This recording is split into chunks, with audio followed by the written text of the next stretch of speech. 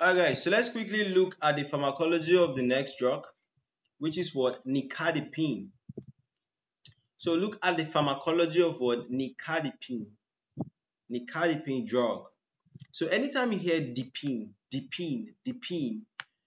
you know that drug is actually what? A calcium channel blocker. And how do calcium channel blockers work? Calcium channel blockers are basically drugs that block the channels where calcium is supposed to come into and cause contraction. Do you understand? So as there is no calcium coming into the channels, there's no contraction taking place. You get?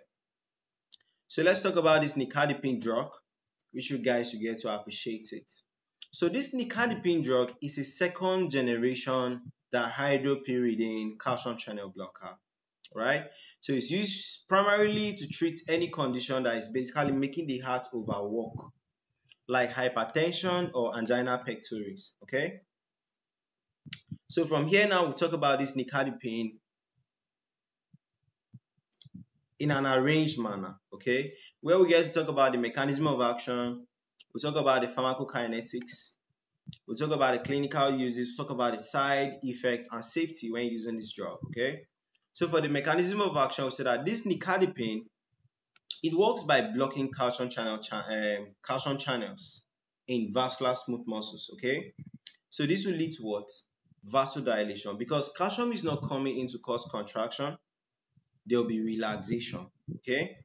So this will now reduce what? The systemic vascular resistance, and it will lower the blood pressure, okay? So it has what? A greater selectivity for L-type calcium channels in vascular smooth muscles compared to cardiac myocytes, which actually minimizes what? Cardiodepressant effect, okay? So the pharmacokinetics, for absorption, nicardipine is well absorbed orally, with the peak serum levels reaching within 1 to 2 hours. For metabolism, it undergoes extensive first pass effect and is metabolized in the liver via cytochrome 3A4.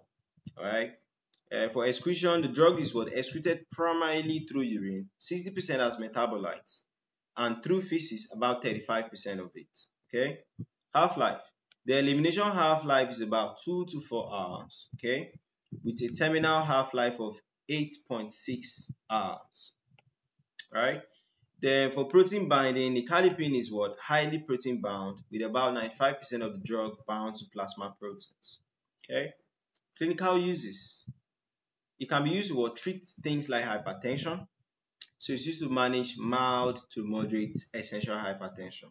Okay? Angina pectoris. It is effective in treating chronic stable angina and prince-metal variant angina. Okay? The cerebral ischemia.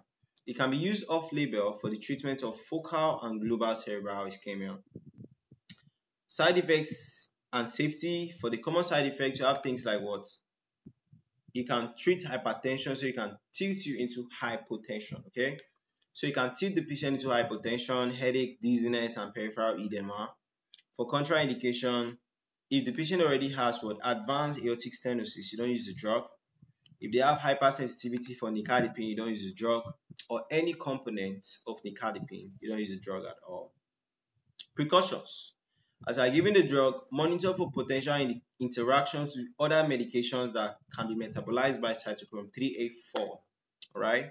So I think that's it for the pharmacology of this nicardipine, which is a calcium channel blocker.